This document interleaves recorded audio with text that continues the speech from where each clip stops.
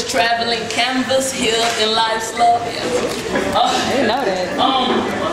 So I'm about to do a poem for y'all. It's called We Are Poets. It's kind of like my introductory poem piece to let you know folks don't know a lot about poetry. So I hope y'all like it.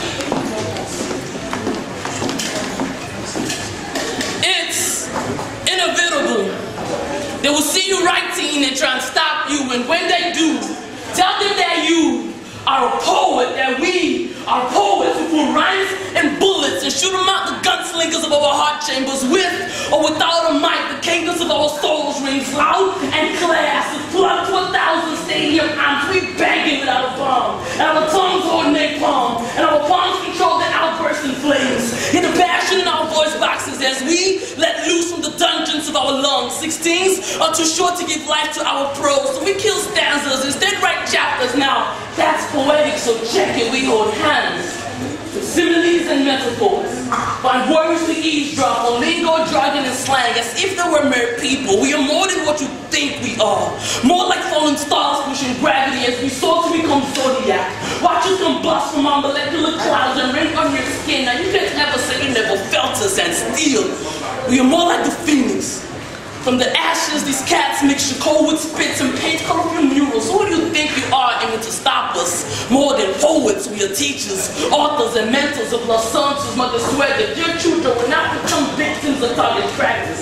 We are darkness. We depend on the water for cold razor on our ugly skin like 1, 2, 3, 1, 2, 3. Victims of stereotypes, our skins possess the reasons why many of us are dead like our dreams. But the day we picked up a pen was the day things changed.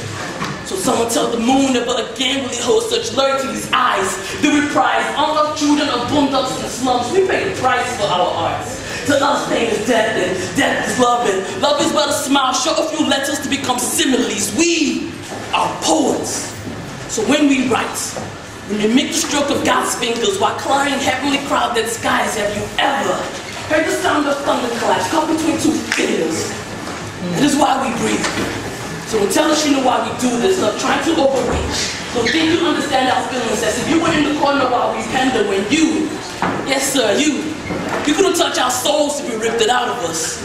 Our poems are what dying for, what killing for. We are cancer to the world of ignorant men.